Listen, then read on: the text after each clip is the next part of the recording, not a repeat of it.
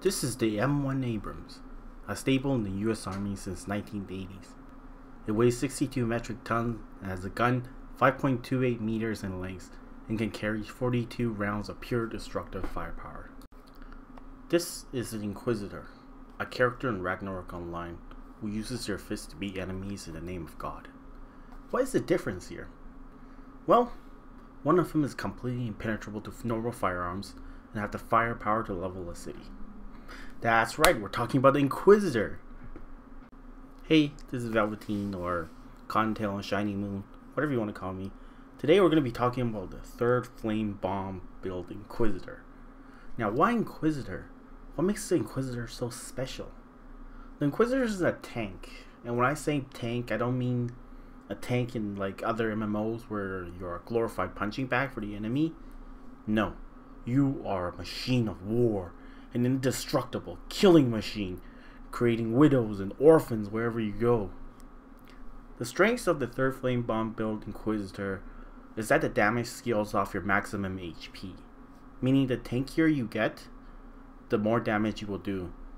This makes you an ideal solo class for people who have no friends, because you're tanky enough to shrug out most attacks and have enough damage to take down toughest opponents. You may not deal the highest damage per second, but you deal more than enough damage to take on all content in the game solo. This includes custom content on Shiny Moon like Hell difficulty or Fortessa Dungeon. Now, what is this third flame bomb exactly that the build is focused on? As we can see here, the build scales off 20% of your max HP as bonus attack per hit into a series of 3 hits. This is a fairly nice 7x7 AoE as well. It's not the biggest, but it's better than nothing. However, you may have noticed, can only be used when third exorcism flame is active. What does this mean? Well, let's just jump ahead into the con of the build.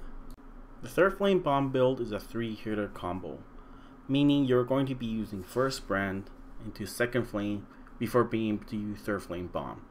If you're looking for a class that spams a single button like aim bolt with drool running down your face for 3 hours straight, then this isn't a class for you. Another big downside is the build requires a series of buffs before you're able to use a skill. And a final downside is farming with this skill slow because you need 3 hits. You can use something like Explosion Blaster to farm weak enemies, but enemies that are medium power will force you to actually use a combo, meaning big overkill on damage and slow farming. The buffs you are required to use before you can cast Third Flame Bomb is First Phase Power into Judge into Third Exorcism Flame. Why can't they just make it all into one buff, you ask? I don't know, probably because it makes too much sense to gravity. And they must punish us by ruining a hockey space by splitting into 3 separate buffs that would never likely cast without casting all 3 at once because the first 2 does basically nothing without the third. I don't know. You also get a series of buffs from the Shura tree and your Inquisitor tree you have to keep up, meaning this class is filled to the brim with self buffs. Again, if you're looking for a class that goes in and spams one button and not have to worry about any upkeep, then this isn't the class for you. If you can overlook the annoyances and the inconveniences, then welcome to Inquisitor life. Well, enough talking about useless stuff, let's just get to the part you care about, the gear. For headgears, the first choice is a Xenos Fighter Helmet LT. It's the cheapest and also the one I will recommend. You're able to find the Xenos helmet in the Tomb of Remorse instance, as well as the box required to upgrade it into an LT version. If you don't wish to farm that or it's too difficult for you as it's pretty tough instance for a new player, then you can buy for a fairly low price. The helmet is cheap. The box is only around 100 million maybe, which is very affordable. The helmet itself doesn't look too impressive until you realize you can enchant it. Getting the fighter enchanted on it will grant you bonuses based on the upgrade of your Thanos AD weapon. We'll get more into that later. This helmet gives around 75% HP if you're a combo with your weapon. And as for the other enchant, if you're on Niflheim, Expectation is the highest damage. On Helheim or other servers, you can get attack or melee enchant or diamond HP% for survival. To get the enchant for this, you need to farm Ghost Palace for gray pieces and enchant tickets from the Instance Coin NPC. The second hat is the Temporal Circlet. I will highly suggest you pick the Thanos Fighter helmet, but this is mainly a Niflheim helmet because how powerful Luck 3 Jewel and Expectation is. Before we get too far, if you're playing on Niflheim on Shiny Moon RO, your skills is a built-in custom crit chance that uses your base crit rate and deal a 20% bonus critical damage. What does it mean for Niflheim players? Well, it means Lux 3 and Expectation does a crap load of damage for everyone, not just classes with innate crit scaling their skills. However, this comes with a trade-off of HP percent compared to the other helmet, or you can go the HP percent route and it'll end up being comparable to the other helmet, but it's also more expensive, and trying to get these enchant on the circlet is more painful than sticking your dick in a toaster. But for some reason, Niflheim is filled with these masochists, CBT fetishes, and just plain perverts. If you don't know what CBT means, don't look it up. As for card choices, if you want HP percent, Melted Pouring. If you want more damage, any attack percent will work. Again, this is preference and depends on your gear and stats what is better. Test around and see what's better for you. As for middle headgear, if you're on Niflheim or a server with IRO, JR gear, you will have a lot of choices. Hellheimers. The first middle headgear is Seraphim Coronet. It has a lot of flat attack and is a very powerful item. It does have the downside of getting 120 base int, but the damage trade-off is very good. Another headgear is the Gambler Seal combo. This is quite a lot of crit damage, crit rate, attack speed, with a trade-off of 120 luck. Usually this is overkill. And Asmodeus Wings is another middle headgear to check out. It has 10% attack, 15 defense, and a socket. While it's not very strong by itself, if you have something like an MVP card, this is the hat for you. And for Helheim players, I don't know, just get a battle processor or something, I don't care.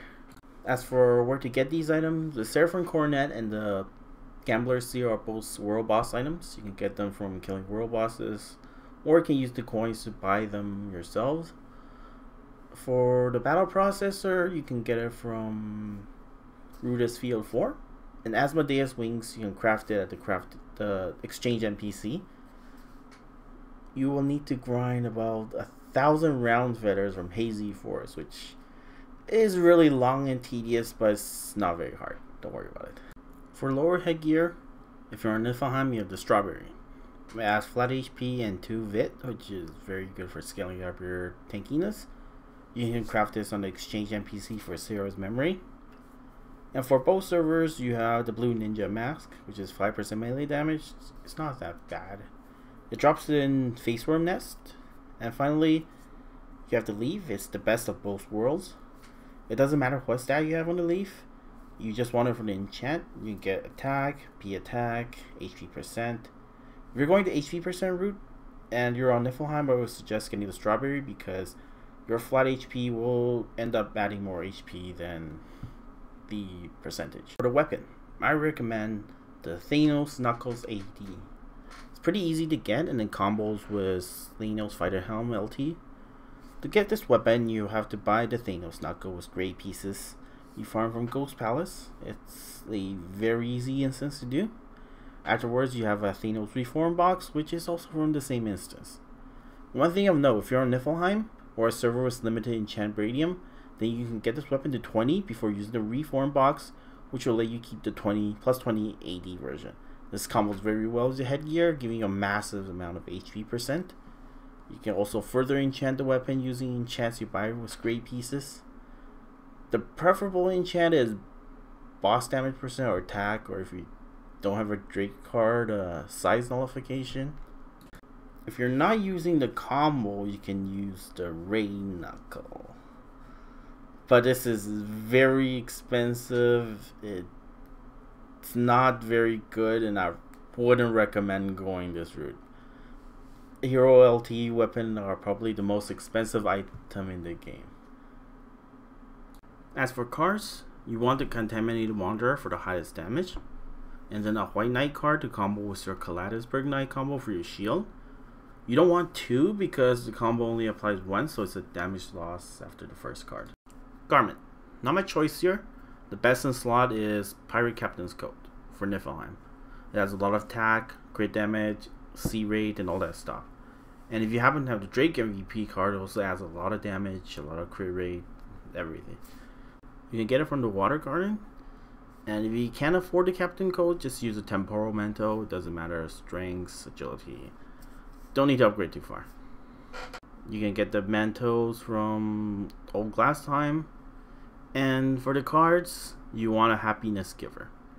This is your best in slot and it gives 10% attack, but will combo with Mistress of Shelter to give 15% attack per 40 base strength. Best in slot armor is a Nebula armor and power.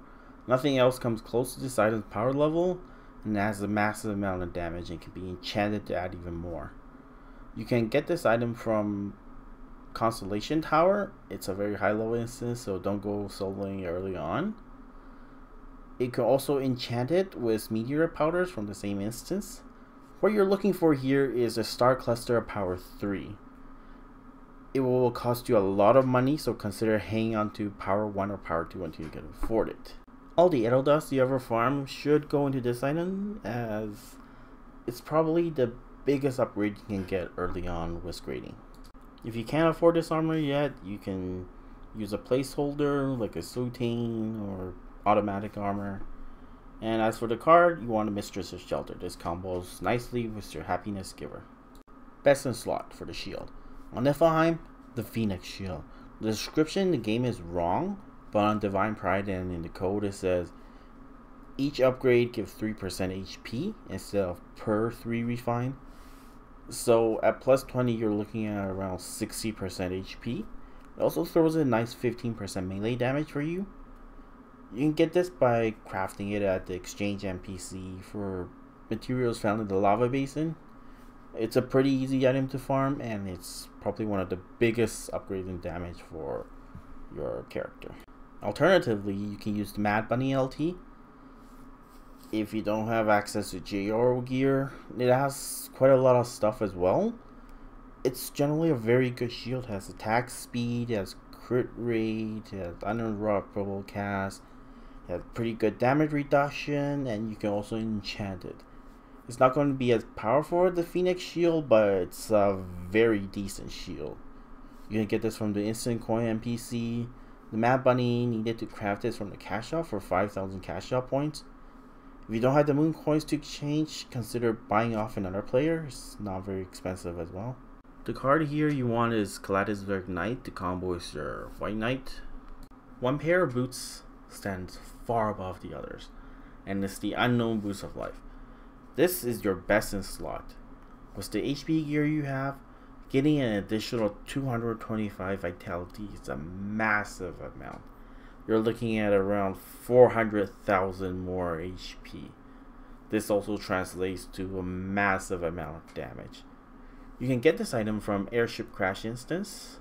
The quest gives pitiful amounts of stones. 1 for 100 kills, 2 for 200 kills, and 3 for 350 kills. If you run this in hell, you can get twice the rewards, but it's also twice as difficult to do.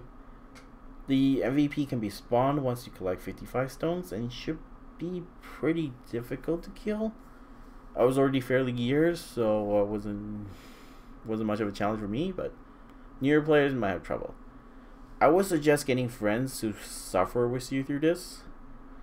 That or buy it off other players. To enchant the boots, you have to trade in 17 stone for an enchant item, which will randomly give you something. It's not super important, but getting HP percent and flat HP is pretty nice. It's annoying, but it's something at least. Also, do not try to buy this boost with 185 magical stones. It's not worth it. If you can kill the boss with 55 stones, you can get every single pair of boots at the same time for each friend you have in a party. Again, bring friends. Just tell them it's for the betterment of the guild. Or if you have no friends, supplement friendship with money. Just buy the pair of somebody else. Really. Get this boots. As for cards here, Arena Ifos gives 7% attack and 7% attack speed. It's the best in slot card. However, if you want more HP, you can use any kind of HP card you want. Green Ferris is the one that gives the most because it gives VIT as well. For accessories, the best in slots is the Star Seal of Power. It combos his armor and adds quite a bit of damage for the base stats. It can be further enchanted with 2 good enchants. Warning, this is a very expensive item. If you're planning on getting the perfect enchants, I will instead focus on getting at least Metal 5 or Vital 5. Metal gives more damage, Vital gives more tank. Getting the perfect enchants here is just not realistic. So please be reasonable and stick to good enough. You can craft this with materials from the Constellation Tower. On Niflheim, you also get choices of GRO accessories. Blaze and White Magic Ring adds 15% HP in the left slot, which works well. It's a Star Seal, which is on the right slot. You can get this from the Bio 5 Lord Knight MVP. I don't know what it's called again. There's also the Half Dragon Princess Ring, which adds 15% all stats and 15% attack speed. This is actually a very strong ring. Please consider getting this if for any class that wants stats. With 15 VIT, you're adding more HP than 15% HP from the Blaze and White Magic Ring. You can craft this ring from the Exchange NPC. You need to farm Abyss Lake 4 for a while. It's a little rare to get the Dragon Bones, but it's not that hard. Other than that, you can use whatever other attack accessory you have, like Heroic Token, Hero Badge. Really not much choice for accessories here. As for the cards here, Void Mimic card on Niflheim gives the most damage. If you want tank or you're on Helheim or something, any HP percent card is good. Broken Cleaner is a good choice for strengths and HP percent. Whew, we're halfway done. Alright. We'll get through the costume really quickly since this is Niflheim only. Upper costume, you want flat HP, as close as 5,000 as you can. Again, reason we don't get HP percent is because we have so much HP percent already. Getting flat HP is better. At 5,000 HP, it's much better than 10% HP. For a middle costume, you want double crit damage. You want to get close as 15 as you can for both of them. And for the Surge enchant, you want it close as 10p attack as you can. Bottom costume, this one's up to you. You can use flat crit rate, attack speed, after cast delay, whatever you want. Fill in your missing stats. I went with crit because I have 1 luck and this was enough for me to hit 120 crit rate. As for the Surge enchant, you want C rate, as close as 10 as possible.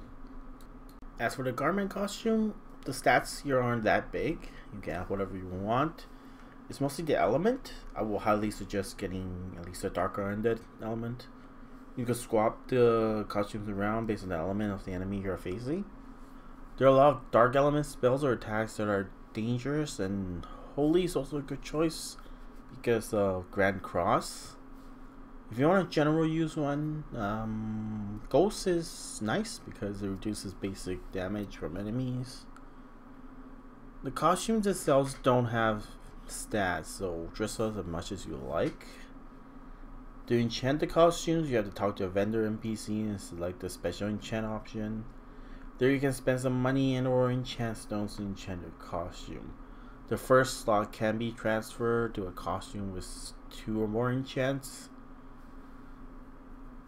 Instead of re-rolling the first slot, you can just move it over. And the third enchant is tied to your second enchant.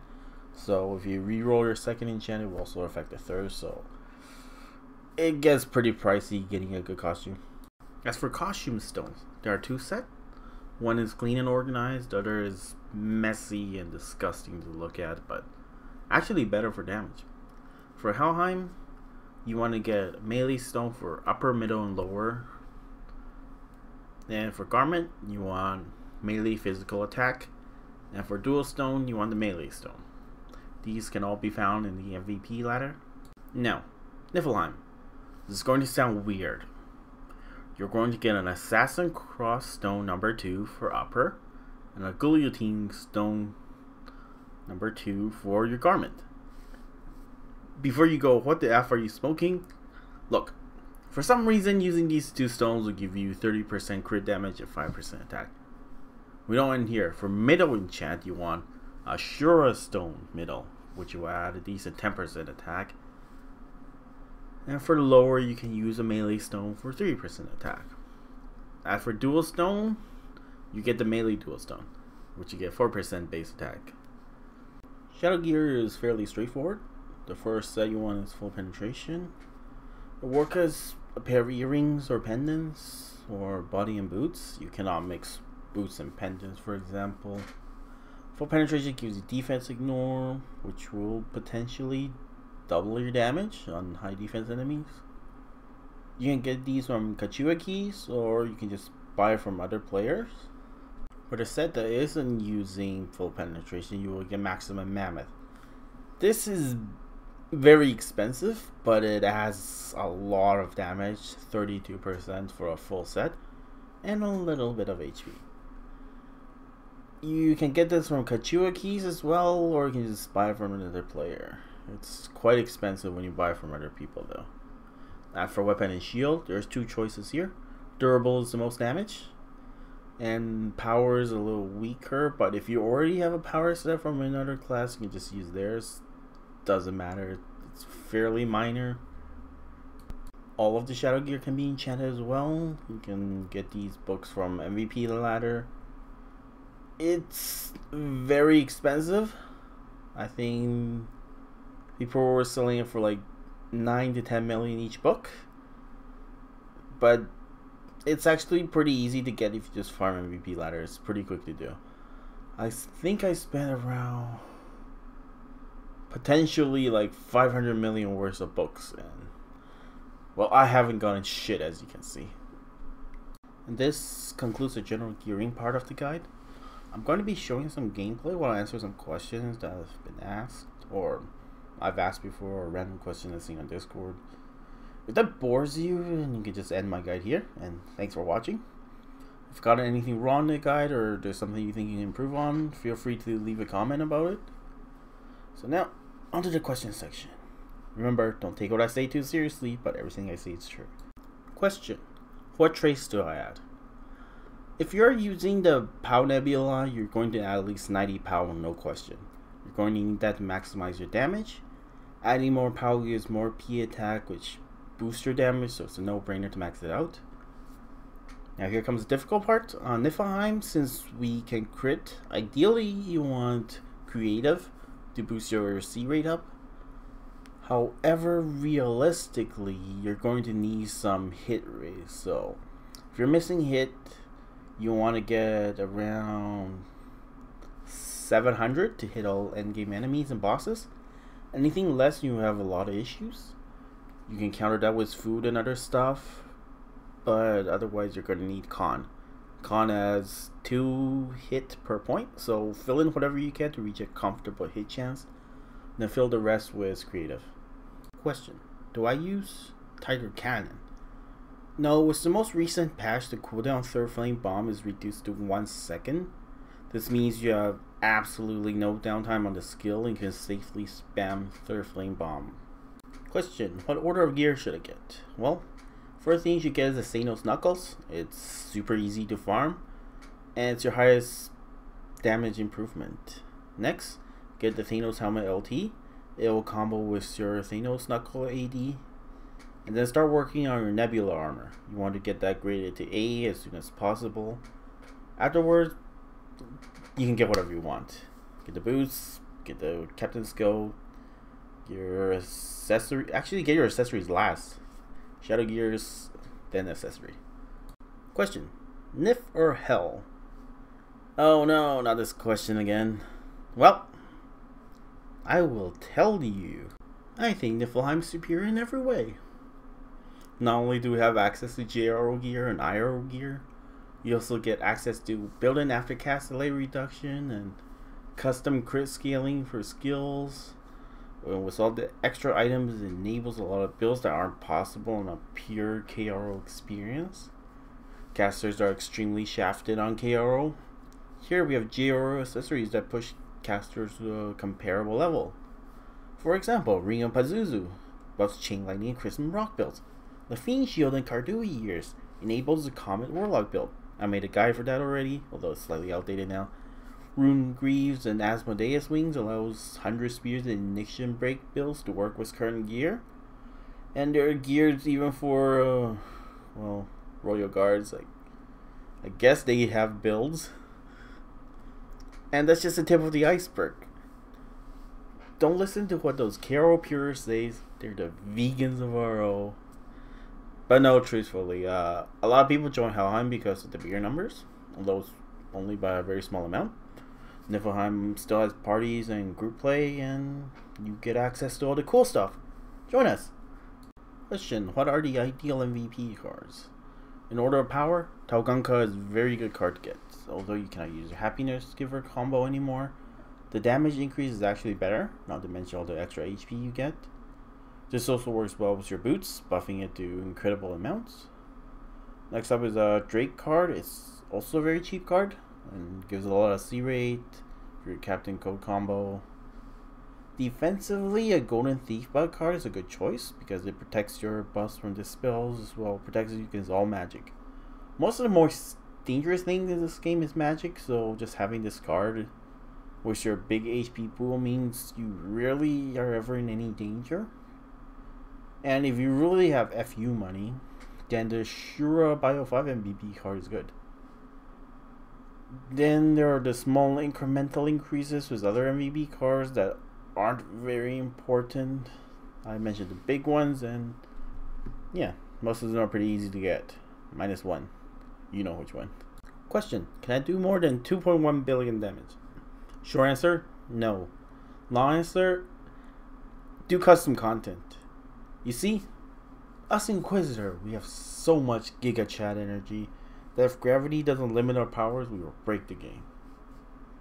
No, in actuality, it's because of the limitations of the game engine. You can only deal a max of 2.1 billion, same for the amount of money you can hold in your bank. Well, you can only deal 2.1 billion, your damage could be as high as 4 or 5 billion. Sounds like they should fix the engine, right? Well, now if the player base is a bunch of 30-year-old boomer men who doesn't care about modern day quality of life changes. If you look at something like Lost Ark, you can see what an updated refining system look like. Unfortunately, everyone is too busy sucking the run teeth of gravity, hoping for one more chance to taste that refinement high. Not realizing breaking gear and downgrading gear is an outdated concept. You might be asking, why am I still here? Well, everything I said is the truth. Alright, back into the damage discussion. If you're looking at just dummy DPS, you're not going to do a lot of damage since our attacks are quite slow. For example, you see a bunch of these wee-bass players shooting off their massive dummy DPS. You might start feeling inferior to them. But remember, in custom content, it's like taking off our training weights. A real damage can come through, and then all these wee players, they die from the monster just looking at them. So they need us Giga Chads up front, soaking up the damage while they hide in the back and throw their kunais or play with their penis girl figurines and body pillars or whatever the hell weebs like to do. We will still probably lose some damage, but it won't be in such a landslide. Question: where do I farm money? Well, if you're into instances, Sarah Memory is fast and easy. Pick up everything and sell the food. Horror Toy Factory is also a good one. It's a little long, but it's great money. Kill the ghosts and get gold and platinum bars. Also sell the food there for extra cash. These two places produce raw zenny, meaning you just sell to NPC and get money poof into existence. This route is limited by number of characters. If you have a lot of characters, farm instances. There are also maps that people enjoy farming at. Gefenia during Gramp is a very popular one. Tegdun is always popular, but prepare to fight people over it. These depend more on your killing speed, if you have a farming character or not, and how much zenny per minute you can get. You can also farm items and to vend and sell to other players. I can't go into details, you have to check the market yourself. Crafting materials are always in demand, so that's a good way to get some money. I usually go through the instance route because I have a lot of characters. Okay, this is getting ridiculously long by now. I think I'll just end it here. I hope you enjoy my guide. I enjoy making it as well as playing my Inquisitor. Hopefully you see something interesting and you can join the Inquisitor Club, because I feel like this class is severely overlooked in power. Not many people play it for some reason. And I hope people do play it. It's a really strong class, just nobody is playing it. I don't know why.